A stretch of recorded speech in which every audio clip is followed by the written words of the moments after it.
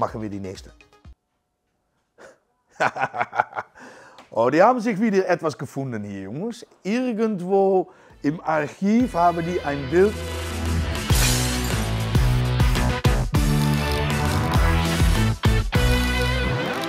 Puch-Fans, willkommen zurück bei wieder einem React-Video. Oh, also, für jene, die es noch nicht wissen, was machen wir bei einem React-Video? Also, deine Mofas, deine Puch, deine Tomos, deine alles macht uns eigentlich gar nichts, aber zurzeit natürlich nur Puch, machen wir eine Reaktion drauf. Also ich mache das. Also ja, und das gefällt uns und euch noch immer, glaube ich, weil ja, wir sind wieder damit angefangen dieses Jahr und niemand hat noch gesagt, ah Chris, da habe ich keinen Bock mehr drauf auf deine React-Videos. Also machen wir einfach weiter. Erste Puch. Schönes Bild. Schöne Puch. Das ist eine Maxi S. Ich sehe eine Homewet P6 Auspuff, denke ich. Und dann sehe ich, ja, schöne grüne Farbe. Und so, weil das ist auch wichtig, Jungs, wir nehmen nur Bilder, die echt ein bisschen schön und da man sich ein bisschen Mühe gemacht hat natürlich. Ne? Ja, Zylinder kann ich nicht so. Ich denke vielleicht eine PSR oder DMP. Und da ist eine 15 Bing, da hinten denke ich. Und dann sehe ich, ja, und diese Kombination, Jungs, mit Schwarz, wow, grün und Schwarz geht eigentlich immer super natürlich. Ja, Sattel ist ja ein klassisches Modell, das kann eigentlich ein Bruch sein oder so etwas, aber klassische Look, auch mit diese Scheinwerfer vorne, mit Gitter da vorne und niedriges Lenker, ja, natürlich Real Metal Aufkleber, da kann man nicht falsch machen. Und kann ich Gabel? Ja, Gabel ist ein bisschen fremd, weil den ist ganz schwarz und das heißt, da sind Teile lackiert und funktioniert das dann noch gut, hat das also noch Federung. Ja, das frage ich mir, sieht aber affengeil aus. Ja Jungs, ein bisschen tiefer gelegt an die Hinterseite und dann, oh, das ist illegal, Kennzeichenschild an der Seite, das darf man hier in den Niederlanden nicht. Ich glaube, nirgendwo in der Welt, also das muss in Mitte von Motorrad, Mofa, Moped, Mokik sein und nicht auf die Seite, aber es sieht einfach geil aus. Gut, ja Jungs, super Winner, kann eigentlich nicht viel dazu sagen, schwarze Sternfelgen sind immer gut, Grußrede und ja, dann sehe ich noch so ein Real Metal Polradabdeckung, ja, da kann man nichts schief machen. Einfach super, super Bild, gut gemacht. Nächste, weil wir haben heute viele. Ja, da kann man darüber diskutieren. Ne? Also elektrisch mit einem Rad, einem Motor im Hinterrad, Maxi N auch noch. Boah, das wäre fast zu schade. Nimm dann eine Maxi S. Ja, ich weiß nicht wie viel PS, kann man nicht sagen, wie viel Watt es ist, aber wenn ich diese Motor so sehe, ist das eine 2500 oder 3000 Watt Motor. Das geht wie Sau. Ja, weiter natürlich viele Batterien, denke ich. Ja, was muss ich damit? Und dann ein Schirmchen natürlich drauf, für, dass man noch kann sehen, wie viel Batterie man noch hat. Und ja, wenn man das schön findet, dann findet man das schön. Aber ich bin ein echter Zweitaktmann natürlich und ich finde eigentlich, ich finde das, so. Schönes Bild übrigens, mit diesen Gebirge da hinten und ja, ich finde es eigentlich ein bisschen schade, aber es ist, denke ich, gut gemacht, also schön gemacht. Und muss ich noch etwas mehr darüber sagen? Schreibt das einfach hier in die Kommentare, was man davon findet von einer elektrischen Maxi N. Nächste bitte. Oh ja, schön Jungs, ja, oh, ich liebe das einfach. Das ist eine typische Holland-Version, Rider Macho, Puch Rider Macho. Also keine Maxi, ist echt ein Rider Macho. Also Rahmen ist etwas anders, Fußrasten sind anders, das ist mit dieser Verzahnung drin. Kickstarter-Motor natürlich. Es sieht eigentlich ganz original aus, ist gut gemacht, weil die sind auch hier in den Niederlanden ziemlich selten. Was ist unterschiedlich? Es ist etwas höher als eine normale Maxi. Es ist eine Kickstarter-Motor, da ist ein 16 Zoll Vorderrad drin, 17 Zoll Hinterrad. Dann hat man diese Spoiler da vorne natürlich, wo diese Scheinwerfer drin ist, ein Bananensattel oder ein Rider Macho Sattel eigentlich. So mit diese Bügel da hinten, diese spezielle Griffe. Die haben viel Griff, muss ich sagen, aber wenn man lang fährt, tun die auch echt weh. Ja, rotes Lenker stimmt alles. Da ist eine schwarze Nee, warte mal. Da gehört eine, ja, schwarze Gepäckträger da hinten ist gut. Ja, ist eigentlich super. Ich habe nur ein Ding, kann ich nicht so ganz gut sehen. Sind da, ja, die sind auch dran und dann diese Fußraste im Mitten, also diese Drehplank auf Niederländisch. Das gehört auch dazu. Ja, schön.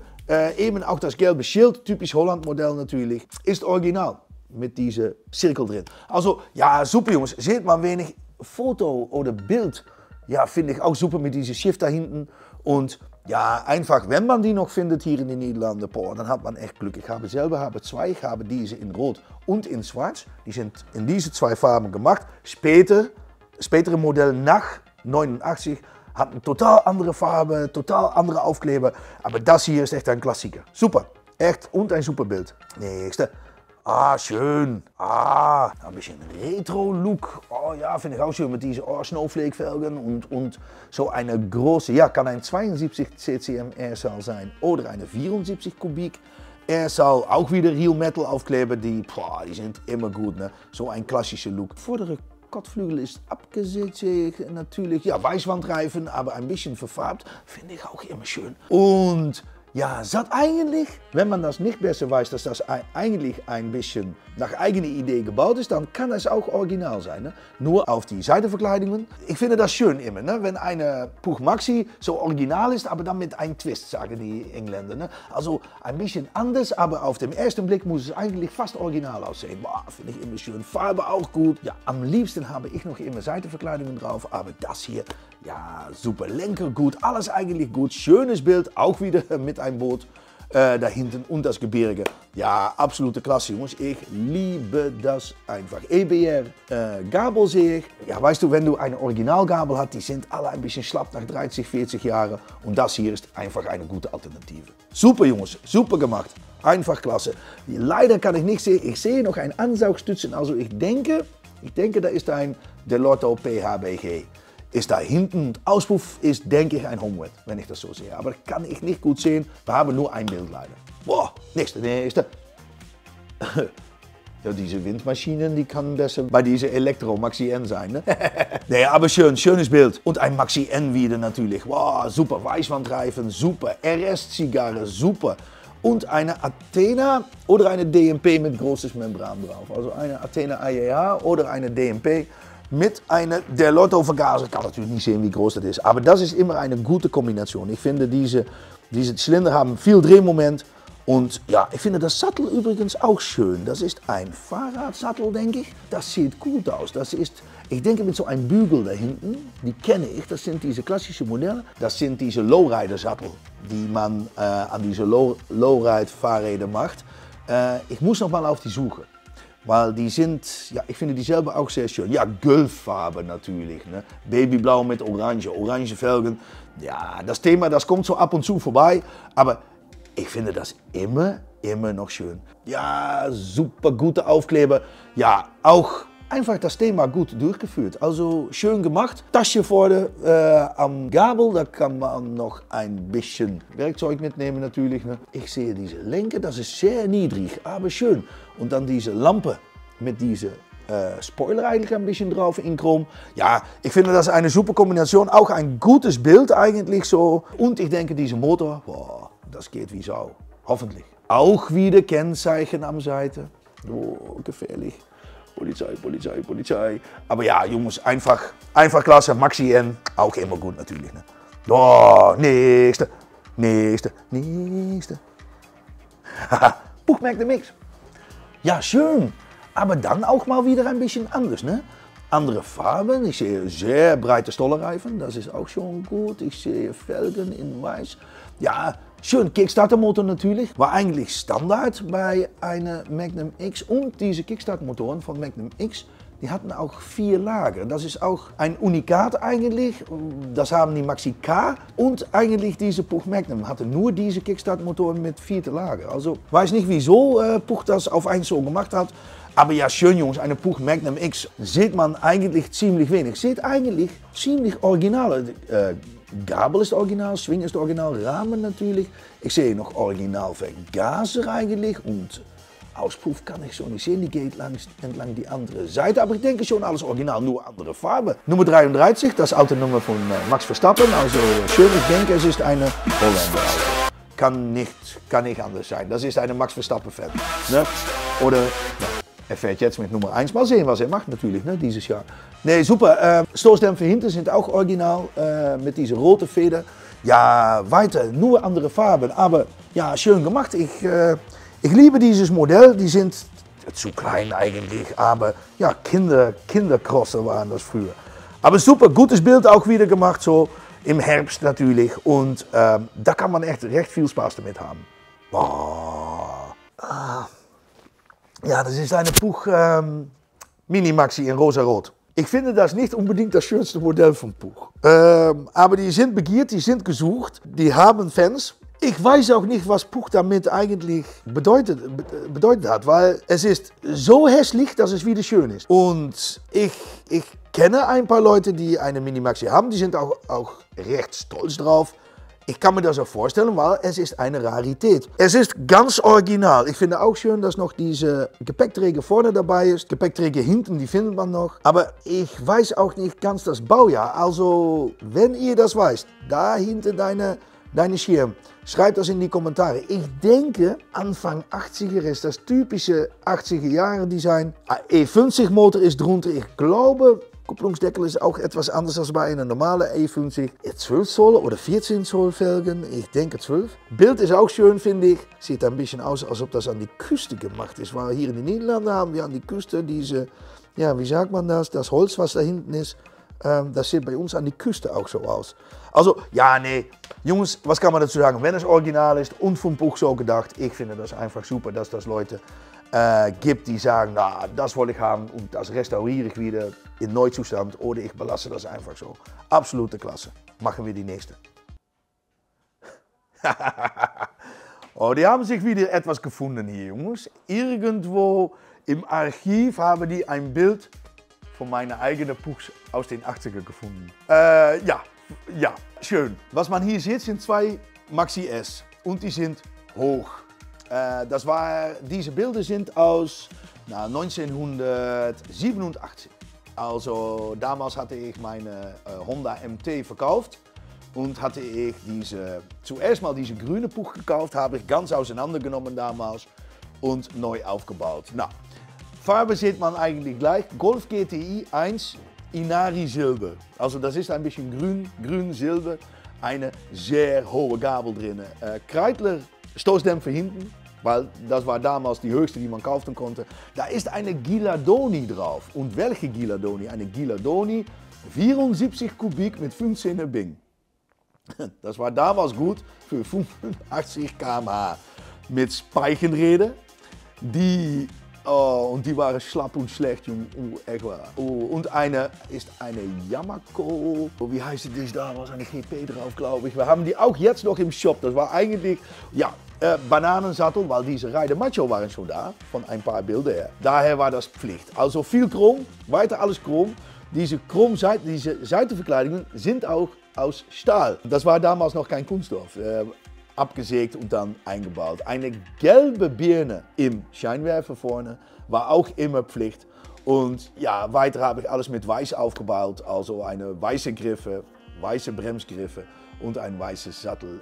Die daneben steht, ist eine schwarze mit sehr schönen Felgen, finde ich selber. Da war für einen Freund von mir, da war eine Malossi 60 Kubik drauf mit einer 15er Bing. Höchstgeschwindigkeit war um die 75, 80 km/h, die andere mit Giladoni war 85 km/h. Ja, auch weiter schwarz neu lackiert, Felgen neu lackiert und weiter alles chrom aufgebaut. Also das sind hier echte 80er Jahre Puchs, wie die hier in Mitte von den Niederlanden gefahren wurden, damals. Also das war echt Mode damals. Und ja, Jungs, super ist bei mir hinten, bei meinen Eltern in die Scheune ist dieses Bild genommen. Habe ich selber genommen natürlich, das Bild damals. Also super. Schön, dass meine eigenen Maxis dabei sind. Okay, nächste Jungs. Ah, schön. Gute Kombination. Weiß mit schwarz-weißwandreifen. Schönes Bild. Klassische Look mit diese braunen Details vom Griff. Diese Tasche und Sattel. Sattel ist denke ich neu bezogen, so zu sehen. Da haben wir noch einen schwarzen Lenker und braune Baudenzüge. Die haben wir nicht. Wieso haben wir die nicht? Mal schauen, wo die hinkommen natürlich. Ne? Ja, Jungs, Eierlampe mit Chrom. Ja, ja, gute Kombination übrigens, weil normalerweise kommt da würde ich machen, eine weiße Schutzblech vorne oder ein schwarzes und dann hinten natürlich schwarze Stoßdämpfer. Aber ich finde diese Kombination mit ein klein bisschen Chrom, Chromrand am Scheinwerfer, rostfrei Stahl ist Vorderblech oder Chrom und hintere Chromstoßdämpfer, finde ich schön. Ja, wie sagt man das? Schlicht und schick. Und schönes Bild wieder mit Gebirge da hinten, so in diese Wiese. Immer gut, Jungs. Oh, darf ich den nächste? Darf ich den nächste? Da, Beinschild sitzt zu hoch. Aber KTM und dann so ein Streifen dadurch. Gut gemacht. Ja, Beinschild sitzt zu hoch, leider. Aber ich finde das eine gute Stil. Also, so, über abgesägtes Seitenverkleidungen gesprochen. Also, das hier ist extrem kurz gemacht. Aber gute Stil. Nenne es, ja, wie muss man, das ist kein Red Look. Vielleicht war das der Aufsatz, aber ja gut, Weißwandreifen, da kann man nicht schief machen. Diese Gepäckträger übrigens, die kommen wieder vorne. Also für ein Körbchen. Kann noch ein halbes Jahr, 3 Monate dauern, aber die sind wieder in Bestellung. Niedriges Lenkrad und dann sehe ich wieder Baudenzüge von 400 Meter lang. Und das finde ich echt so schade. Da muss man echt noch daran arbeiten. Vielleicht muss ich ein Video machen, wie man das richtig macht. Wir machen noch ein Video, ich denke noch vor diesem Sommer, wie man das richtig macht. Wie macht man Baudenzüge richtig? Aber weiter, super gemacht. Ein bisschen Red Look, ein bisschen Steampunk, ein bisschen tiefer gelegt. Ich habe keine Ahnung, was dieser Stil ist, aber ich finde es sehr schön. Boah, haben wir noch ein nächste. Die habe ich schon einmal gesehen. Das kommt mir bekannt vor. Das ist eine von einem Mitarbeiter. Jetzt hinter der Kamera. Stein. Und der hat einen Thomas Classic, diese gelbe da hinten. Und ist da vorne eigentlich eine Reide Macho. Aber eine Reide Macho mit Tretkurbel, das gab es damals nicht. Also da ist eine Anrollmotor drunter, kann nicht anders sein.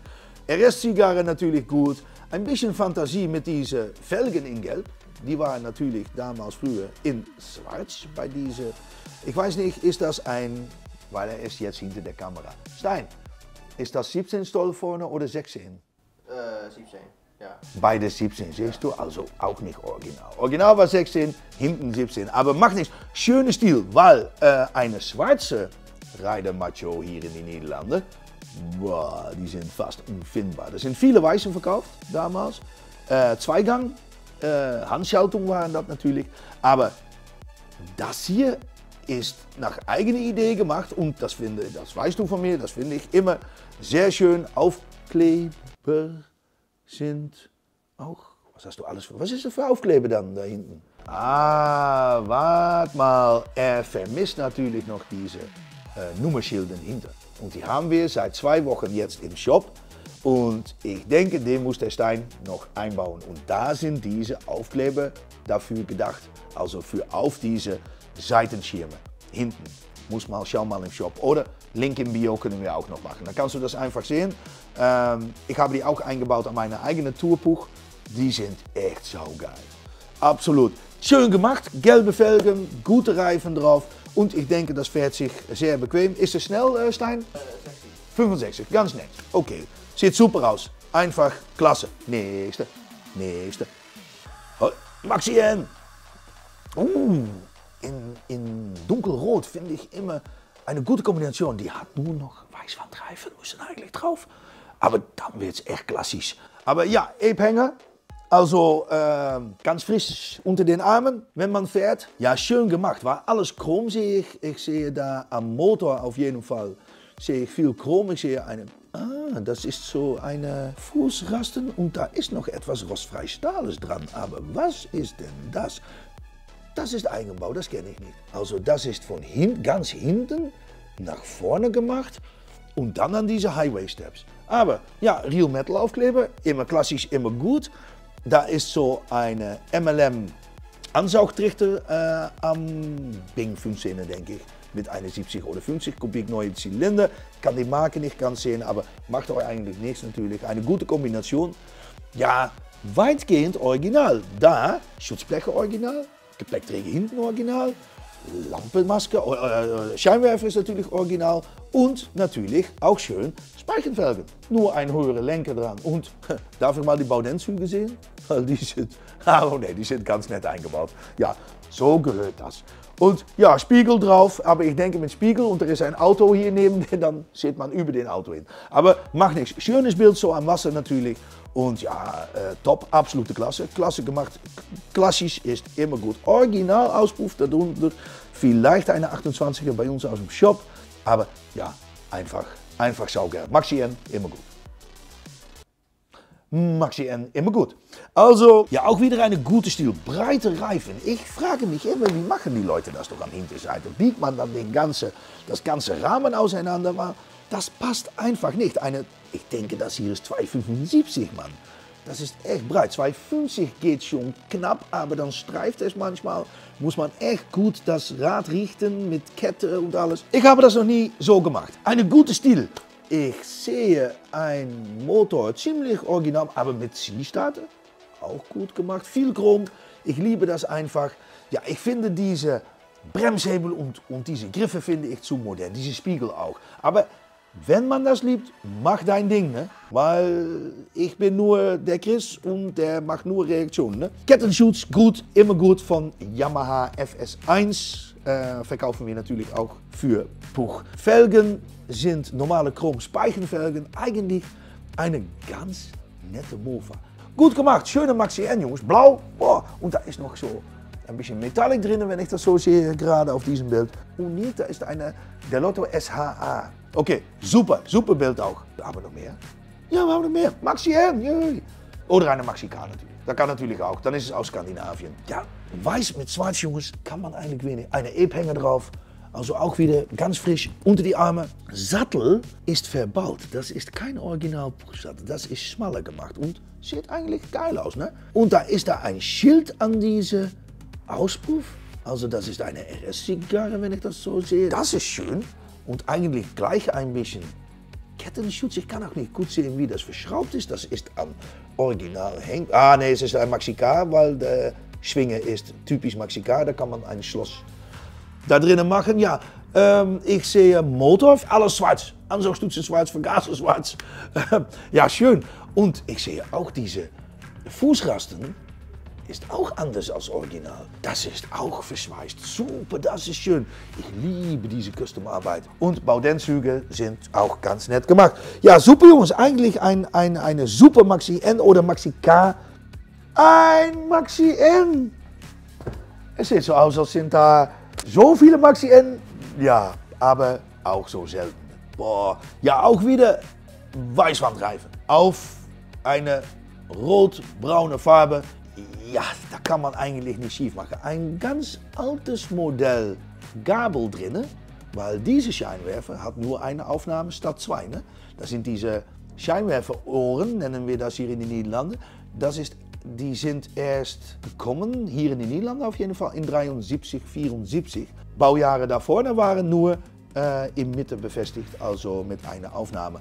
Ja, super Jungs. Schönes Lenker drauf mit diese weiß oder graue Griffe. Weißwandreifen Speichenräder, RS-Zigarre natürlich, mit einem Brooks oder so ähnliches Sattel und weitere Chromteile. Wenn die Felgen schön sind und sauber sind, dann ist das so schön. Schön auch diese alte Aufkleber, das ist das alte Modell Aufkleber am Tank.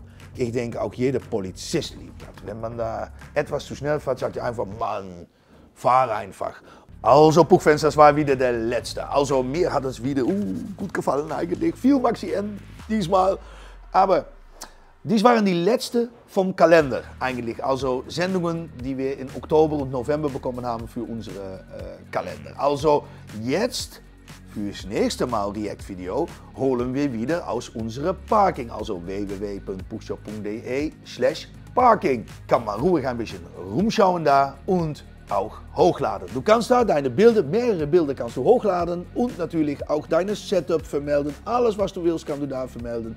Und das nächste Mal holen wir wieder 10 oder 15 oder 12 Mofas da raus. Wir machen das nicht mehr via E-Mail, also nur via Parking. Ich hoffe, es hat euch wieder gefallen. Wir sehen einander das nächste Mal. Vergessen nicht zu abonnieren. Wir haben fast 8000 Follower. auf unserem YouTube-Kanal. Also wir wollen so schnell wie möglich nach die 8 und dann nach den 10.000 natürlich. Ne? Dann sehen wir einander das nächste Mal. Vergiss auch nicht den Klingel zu drücken, dann bekommst du eine automatische Notifikation, wenn eine neue Video online geht. Sind da noch Fragen? Einfach schreiben, hier unten in die Kommentare oder an info@puchshop.de und dann sehen wir einander das nächste Mal. Ciao.